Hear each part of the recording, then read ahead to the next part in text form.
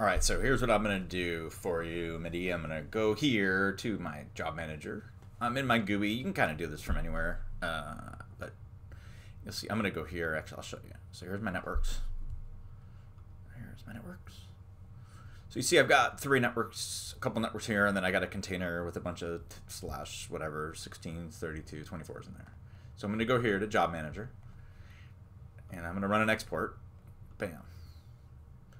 Now, when you go into the export, you can export anything in the database, and that's the default. I'm going to uncheck all objects, and then I'm going to go to networks. And if I just want to do networks, I can just actually do networks. And I'm going to run an export.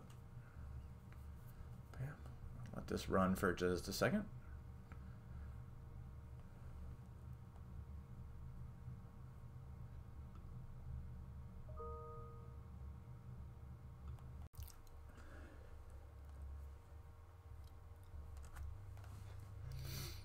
All right, so now my job is complete. You see, exported 32 objects. I'm gonna close this, and I'm gonna go here now. I'm gonna open this, and here's what I got. So you see the format it gave me. So I've got a bunch of exports.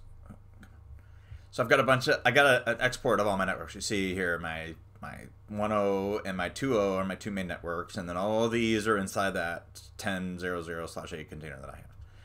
And so what you could do is I could take and I could just remove all these networks. So I could just say I don't want that, and then I could go back to your email and I'll open up your networks, and you see here,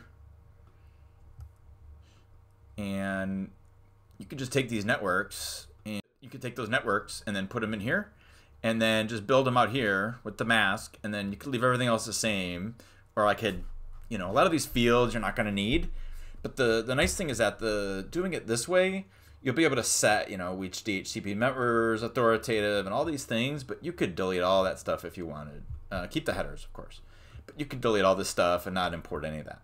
But then you could just build out your CSV with all your networks. And then you go back to here. And then you go import. And you say, I want to do an import. And I can either add, overwrite, merge. And there's options here. If you're adding, what happens if you hit a network you already have, you can tell it to keep going, or whatever.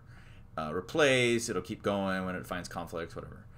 Oh, here we go. Yeah. So it'll say on error, stop, or keep going, and then select the file. And when you select the file, here, I've got one here.